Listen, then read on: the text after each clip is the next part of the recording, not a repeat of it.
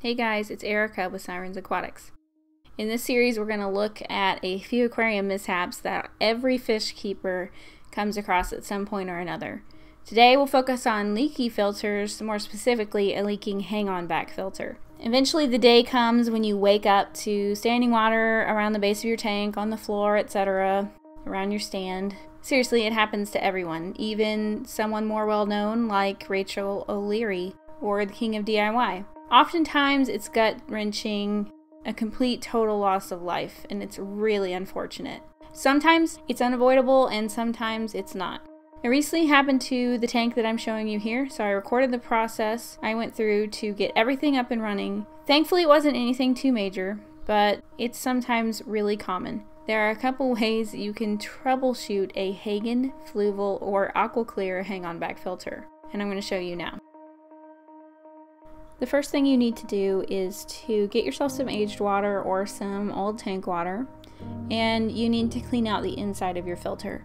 A lot of time these sponges are filled with crud, waste, rotting plants, all that stuff. So you want to take it out and rinse it really well with some aged water or aquarium water so that you don't disturb or kill all the bacteria that you have colonized on that sponge. And since this is from a goldfish tank, it's pretty well clogged, so it looks pretty nasty. If the water's too hot, it can also kill some of the bacteria, so make sure you're using at least room temperature, if not matching the temperature of your tank. Sometimes it can be handy just to pull out a gallon from your tank as you're cleaning the filter, and then you won't disturb too much of that colony. So just keep pouring that in there. Squeeze it really well. Move on to your other sponge if you have any.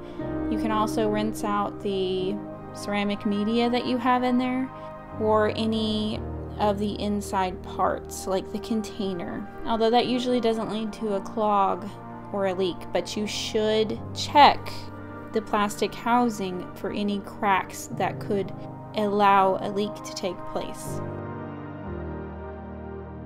Another important part is your impeller, and if you have one of the brands that I mentioned before, all the pieces come apart. And I want to take a moment to look, and you can see the algae and the things that are trapped there. So just fling it out, get a toothbrush, scrub it, rinse it, screw it back on. Then it's time to put it back, okay? So that was pretty simple, right? Just plug it in, get another gallon of aged water to prime it with, and let it do its thing. Sometimes these filters take a little bit of time to begin priming and running again, so don't lose heart if you have to fill it and it takes a little bit to get that section going. It's pretty normal for them to behave this way.